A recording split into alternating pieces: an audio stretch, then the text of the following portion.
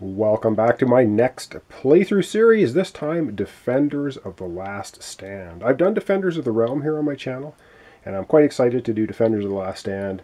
It's kind of Defenders of the Realm with about 20 more additional things added into it, which will make it more complicated, and I will probably mess up even more, but it looks extremely fun. I have played it a couple of times. I have not won it.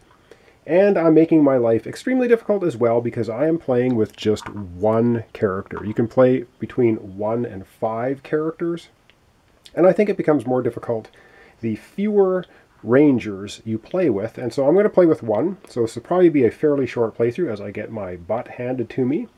There are so many rules and so many things to go over in this game that I am not going to bother because it will just be a 50-minute video explaining all of the details of the game. So I'm going to glaze over things pretty quickly, and then we're just going to start playing it, and we'll see all the rules unfold as we play the game. So it's basically a post-apocalyptic game. We are playing the second scenario, which is just a basic replayability scenario in the game, which means to win the game, we need to defeat all 4 of the leaders, and I'll just quickly go over the leaders in a moment. You can see the different colors on the board. We have green, which is Bama. He's the leader of the Road Riders. We have red characters. It's Crank. He's the leader of the Techies. And then we have Bramble in yellow, the Earther party, and we have Puke over on the right-hand side here, which you can't quite see them, but because the board is so huge as well. He's a mutation, and there is that. So, without going over too many things, because it's just going to be too much to do, it plays very similar to Defenders of the Realm. So if you watch my Defenders of the Realm, you'll see a lot of the very same mechanics.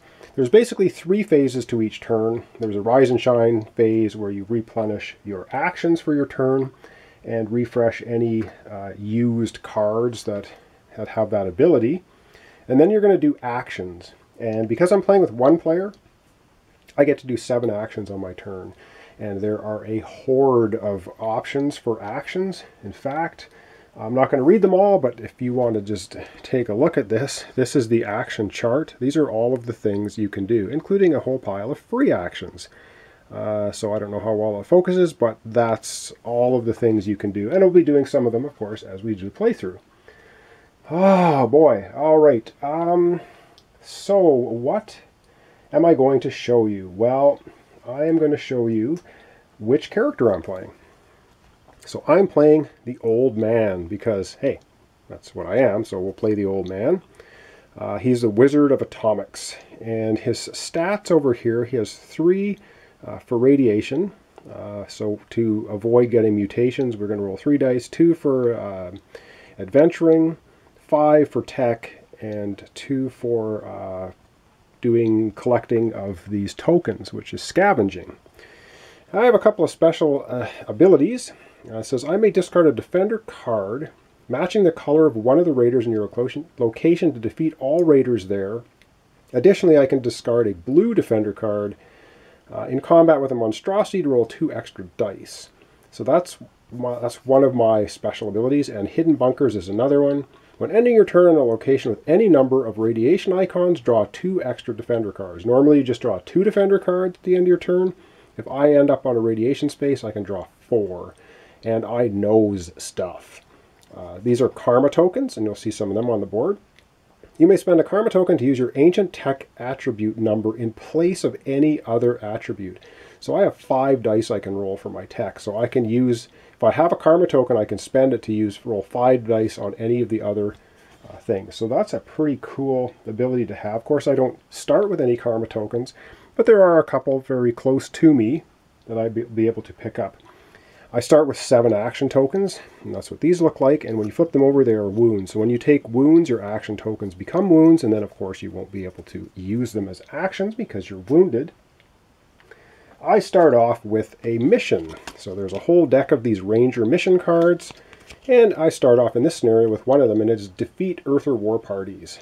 And They're the yellow ones on the board. My combat mission is to defeat 4 Earther war parties. And then once I do that, when I succeed, I get a reward. And the reward is I can either draw 1 special card. Special cards are really good buffs and bonuses you can get. Or I can get 3 defender cards. And defender cards look like this. These are the defender cards. And they come in different colors. They come in blue, red, green, and yellow for the different factions in the game. I just happen to randomly get 2 puke cards, blue ones. And they have special abilities up here. So grenades can be used to destroy oil and ammo depots, which are these black triangles on the board. And a crossed gun symbol. If you have 2 of these, you can discard them to sabotage a leader that you were in the space with, doing 1 damage of health. So those are the 2 cards I start with. And again, so much information in this game, I will never cover the rules at all until we actually run into them while we're playing. Okay, I'm going to quickly, I might as well show you the leaders. And so there are these cards that come with the game, and they just basically outline each leader. So it's easier to look at these than to try to go down and look at all of the player boards. So we'll look at Crank first. He's the part of the techie mob. They're a deadly gang of youngsters obsessed with ancient technology. They will stop at nothing to unearth the riches of the past. So to defeat the raiders, the Red Raider techie guys, we need to roll a 3+ on a die to get rid of them. Find an artifact. Anytime there is a techie overrun, Crank gains an ancient tech card. Place 1 face down near the leaderboard. Ancient tech cards buff up Crank's ability, and he gets more and more powerful the more tech his techie dudes find for him. Gas attack. Rangers that end their turn with techies present suffer 1 wound for each techie present. So that's pretty nasty stuff. Instead of just getting a wound, they're going to get 1 for each one of these guys present. Next up we have monstrosities, and they are associated with puke. Monstrosities are incubated in the most radiated areas. Many do not survive, but the ones that do are deserving of the title of monstrosity, and see below. So special abilities for monstrosities. Attacking a monstrosity. Draw a monstrosity card to resolve some combat. There's an entire deck of monstrosity cards. So you don't ever know exactly what the monstrosity is like, and that's why it says see below. And on your guard. Rangers that end their turn with monstrosities present either must discard a blue defender card or suffer 2 wounds for each monstrosity present. Ouch, that's pretty painful. We have the Earther War Party. Earthers are nomadic people. Unaffected by radiation, they believe God has granted them ascendance over the wasteland. So they're the Amazonian archer warrior types. We need a 4+ on a roll of a die to kill one of them. They're blessed people. Rangers cannot use skills or special cards when in combat with Earthers. So I can't use my Atomic's ability, which would be discard 1 yellow card and just kill all Earthers. I'm going to have to roll dice to get rid of these guys. And they have something called Rain of Arrows. Rain of Arrows. Rangers that end their turn with Earthers present suffer 1 wound for each one present. So we get a wound for one of them. And then we have Bama's Road Rider gang. Road Riders are a deadly outlaw gang of bikers. They're in constant need of oil and gas, and they have their sights on last stands reserved. So they're the toughest guys to take down. We need a 5+ to destroy them on a die. Wild Boys. Rangers that end their turn with Road Riders present suffer 2 wounds for each Road Rider present. So these guys also give you the smackdown. So that's the lowdown on the characters. So I will tell you, Crank starts with 10 health. Puke starts with 8. Our Earther War Party leader named Bramble, she starts with 8 health. And 8 health also for Bama. Now we can sabotage these guys and try and knock down their health, which is a good thing to do. And we'll see that happening. Oh boy, what else to do? Okay, and there's also stages of the game. So we're in the first strike stage, and the setup for the scenario tells you which cards to do in which order. So the cards we were told to do is do 1B, 2B, 3B, and 4A. Of course, there's a 1A, 2A, and 3A. There's 2 other scenarios in the base game. But first up, we're going to be doing First Strike. And so this is going to be players draw 1 Raider card and 2 Defender cards. in the Raiders and Radiation phase, which is the third phase after we perform all the actions. Then we perform all the Raider placements on the card. We'll see how that works. Then we activate the event on the card, and then we advance the leader to the next location if applicable. And we will advance to stage 2, so we're going to go to 2B if and when we slay one of the 4 leaders. So that's kind of where we're starting. Wow! And that's been over 10 minutes, and I have basically explained nothing. So I think what I'm going to do is I'm just going to start right into the game, and we're going to start playing this. I'll probably get one full turn in here, so I'll go kind of slow and explain everything I'm doing. And that's going to be the first episode. So it's basically introduction and episode 1. I didn't go through the setup. It's a relatively lengthy process. You're drawing cards, you're placing things on the board. Done it all. Everything is set up for scenario 2, which is defend last stand. It's the generic scenario. All right, I'm going to turn off the camera here, do a bit of thinking of what I want to do with my 7 actions. And then we're going to come back. I'm going to perform my 7 actions, and then we're going to do the Raiders and Radiation end of turn round, and that will be round 1. Okay, I've done some thinking. So I have 7 actions I can spend on my turn. It costs 1 action to move over land. And you can only move over land across these dotted lines. You see a solid line here? You have to be flying in a hang glider to be able to cross these. And that goes for the Raiders as well. Puke is special because Puke has wings. And I never did show you the minis of these guys. They are really cool. If you're into painting, this is Bama. He starts down here. This is Crank here. And we have Bramble on a great big sort of muskox mastodon looking thing up here. And we, of course, we have Puke, who's the flying monstrosity dude. So those are the main bosses that we have to get rid of. Okay, starting off, first thing I'm going to do is I am going to move 1 space. That's going to cost me 1 action. So I'm going to go from last stand here to the south road. So that cost me 1 of my 7 actions. Another action I can take is I can pick up karma tokens. Now you can pick them up if there are no raiders in your location or monstrosities with you. So I'm going to spend my 2nd action to give myself a karma token. Now remember, I can spend karma tokens to use your ancient tech attribute number in place of any other number. And so I'm going to do that right now, because the next thing I want to do is scavenge. Because there's a scavenge token here. Now on the back of these tokens are randomly put out at the beginning of the game, and the backs of them are random as well. I am going to be using the karma token that I just picked up. I'm going to spend that, so it's going to go back into the pile. And I will then be able to roll my tech number, which is 5 dice instead of rolling 2 dice for scavenging. So I'm going to get to roll 5 dice. And I didn't even show you the dice in the game. They are color-coded. We've got red, green, yellow, and blue. There's 3 of each that come with the game. So when you're attacking raiders, you can use the appropriate dice. So I'm just going to take a 5. It doesn't matter which color. And success in this game is on a 5 or a 6. So I'm scavenging here in the south road. Let's see what I can get. So I rolled 2 6s, so I successfully scavenge. So let's take a look at this token and see what it has to say for itself. So I did some scavenging. I got myself a common artifact. That's cool, because it is always good to get items in the game. So here's the huge deck of common artifacts. Already shuffled, but I can give it another shuffle here. And we're going to get a common artifact. So we get a bazooka. That's pretty cool. Spend an action to remove all raiders from an adjacent location. Then roll a d6. Discard on a 1 or 2 result. That is very cool. So we have a bazooka. I love it. I'd say that's an uncommon artifact. Now, I can't use the bazooka here because as far as adjacency goes, we have a solid line here.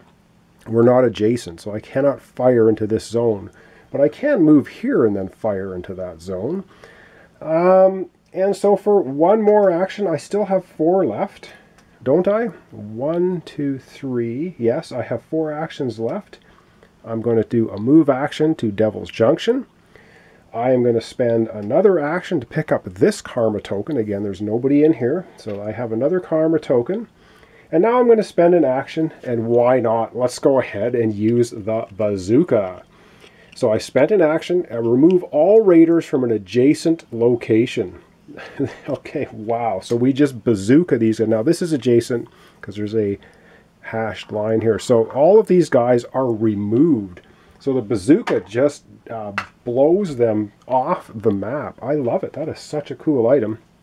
Unfortunately now, it says then roll the d6. Discard on a 1 or 2. So I may lose the bazooka if I roll a 1 or 2, but let's not do that. I roll a 1. Ah!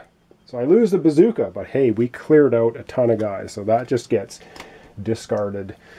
It was a one-shot bazooka, but man, that was pretty good. That was awesome.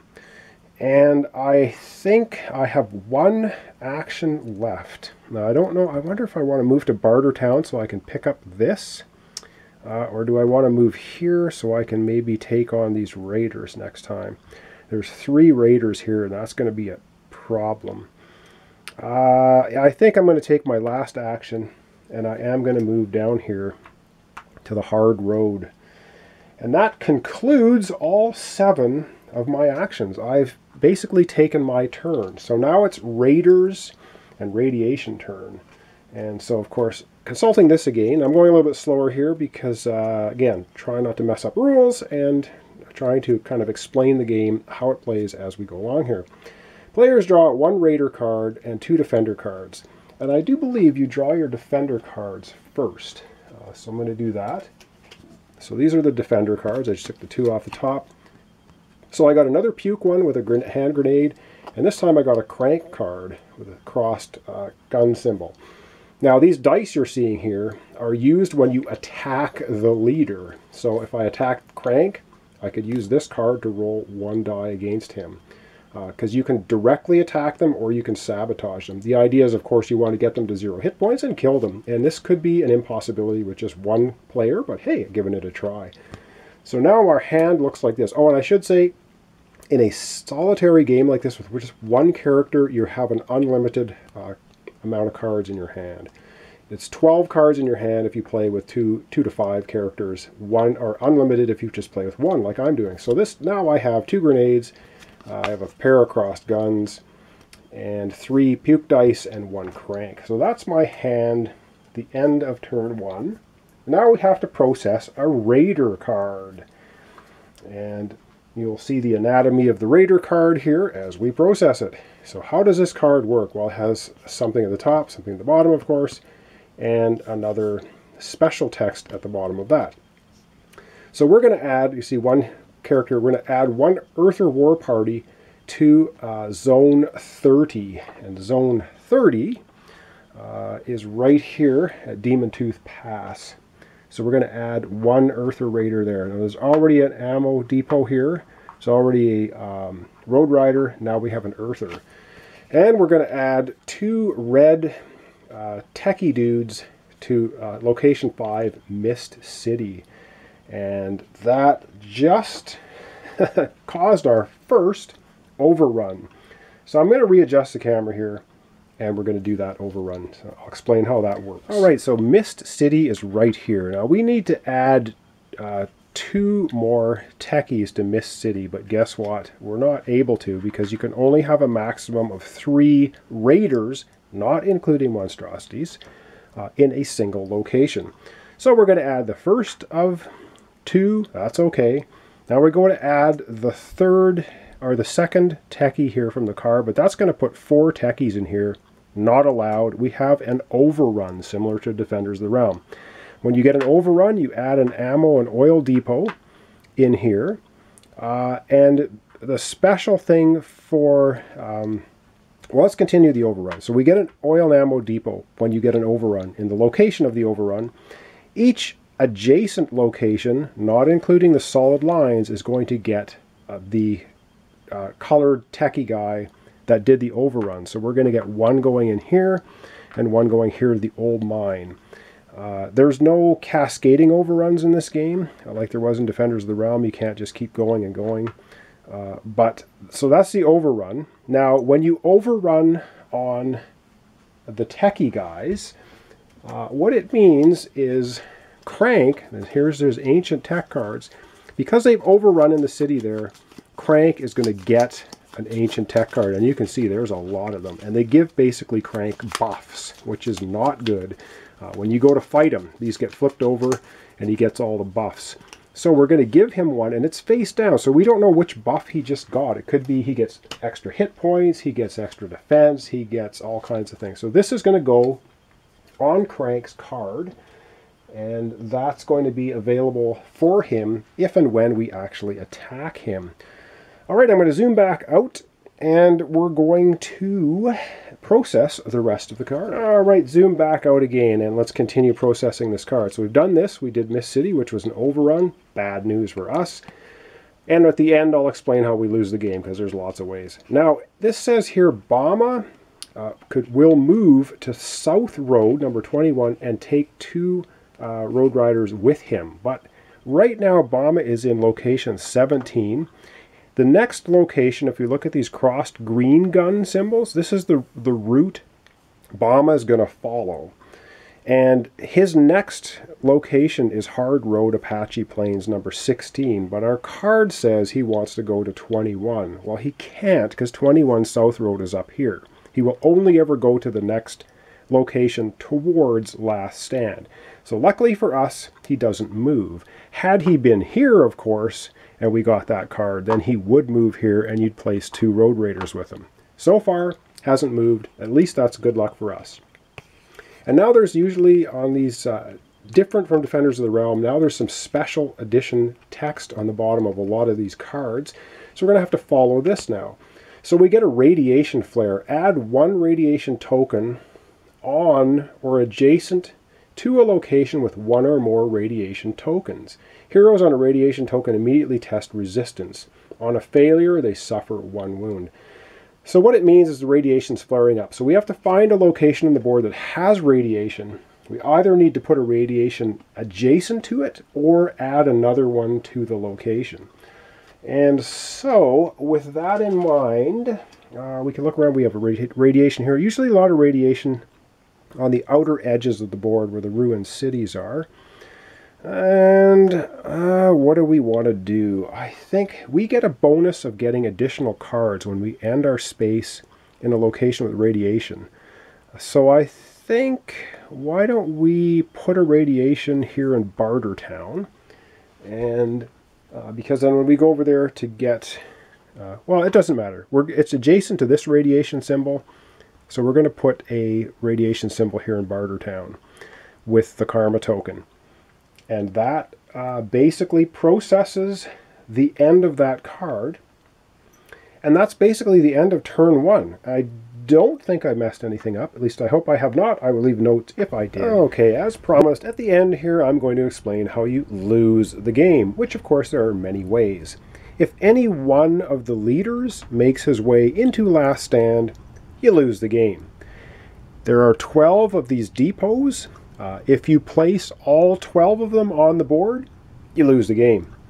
If you need to add any color raider or a monstrosity onto the board and you have none left, you lose the game. If you get 4 raiders, including monstrosities this time, in Last Stand, you lose the game. So those are all of the ways you can lose the game. I don't think I've missed any. And so let's then wrap up. Alright, so this is Defenders of the Last Stand, and we're playing a solitaire game. I only have, of course, me, the old man, taking on the 4 leaders. So that was a pretty good turn. We got a bazooka, we blew up some guys. And yeah, so that's it. So this is very similar to Defenders of the Realm, which I've done a playthrough here on my channel as well. So thanks so much for watching along. Thanks for subscriptions and likes. I really appreciate it. Join me next time for the continuation of this Defenders of the Last Stand, and we'll see how long I can last. Hey, maybe I can take down all 4 leaders. So thanks so much for watching along. Join me next time for the continuation of Defenders of the Last Stand.